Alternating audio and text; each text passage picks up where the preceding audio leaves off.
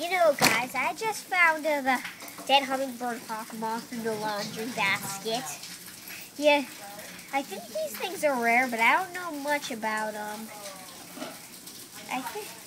I don't know how it got there or when it did, but I think it came there because of the thought of some home. I don't know what was with it. Hey, Dad, can you come over here and move the hummingbird hawk moth so you can show a close up of it? Okay, here. Oh, Dad's not coming, so I'm gonna show him a close up. Okay, here it is. I think it uses this long nose to suck it up, to suck up things. And I think that's cool. Okay, my hands are getting tired, so I can't show this to you forever.